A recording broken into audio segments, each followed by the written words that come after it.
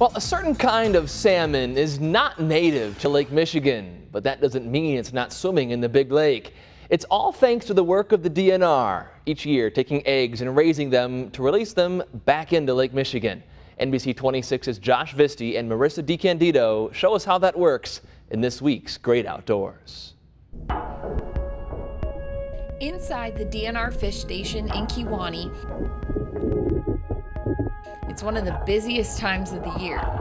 The fish come up and spawn once a year, so we have to be here and ready for them. Coho salmon spawning season is now underway. These salmon are not native to Lake Michigan. What we're doing here is important.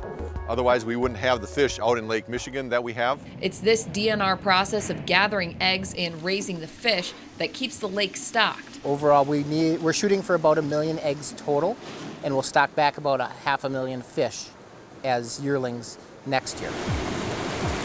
This time of year, the salmon come from Lake Michigan to the Kewaunee River to spawn. The DNR collects the fish and removes the eggs, taking them to a hatchery. Once the fish are hatched and they rear them up for a certain period of time in the hatcheries, then the fish are stocked back into the streams. These salmon help control the alewife population in Lake Michigan and make for some great fishing. And we're still maintaining that balance out on the lake, making sure that we stock enough salmon to support the fishery, but also stocking enough salmon to not overcrash or underutilize the alewife population that's out on the lake.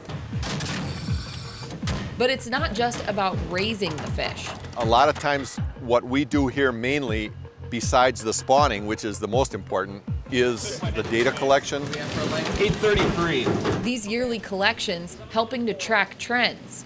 They'll take all those samples back to their lab, analyze them, and then they get back to us and let us know kind of how healthy of a spawning population we have. Once the DNR takes the eggs and studies the fish, their life cycle is over, but the fish don't go to waste.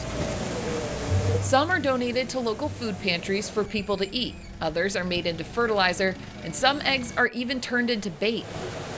The process making sure these popular sport fish are always swimming in Lake Michigan's waters. Having a diverse fishery out in the lake kind of helps us balance out and keep different fish populations out there available for anglers to catch throughout the year. Covering the great outdoors with photojournalist Josh Visty, I'm Marissa DiCandido for NBC 26.